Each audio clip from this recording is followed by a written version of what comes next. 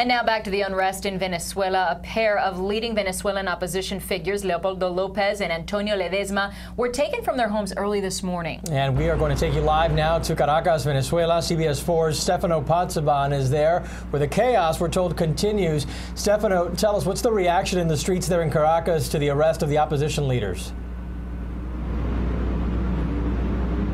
Well, the reaction, Eugene, here are of deep concern and deep worrying. This new dramatic escalation, this new dramatic development that happened overnight has definitely led a sign on especially the opposition movement. Let's take a closest look at, in particular, the case of Leopoldo López. After more than 3 years in military jail, he was granted house arrest just a few weeks ago on July the 7th. In what, for people who monitor Venezuela closely, we were thinking it was a sign that the government and the opposition were trying to look for a common ground, trying to look for a possibility of dialogue. Of course, he's now back out of the game. He has been brought back to the same military prison that his personal lawyer has been told us, and we understand that this is a new warning sign of an escalating crisis down here in Caracas.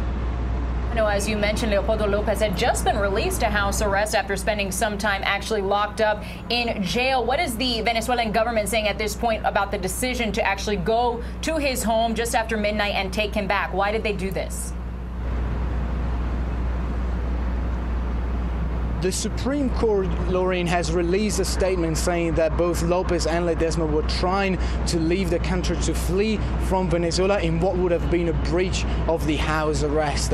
The opposition led the National Assembly, the parliament, which is controlled here in Caracas by the opposition, is saying that these two figureheads are actually political prisoners who are being used as a weapon from the government to intimidate the opposition, to intimidate the protest movement. Caracas has been seeing people on the streets in social and political unrest for well over 4 months now, and more than 120 people have been reported dead. And this is yet another sign of that things are getting worse here. It definitely seems like some uncertain times there in Caracas and throughout Venezuela. We're going to keep an eye on it for sure, because that community is very closely linked to the community here in South Florida. Stefano Pozzebon reporting live from Caracas. Thanks so much.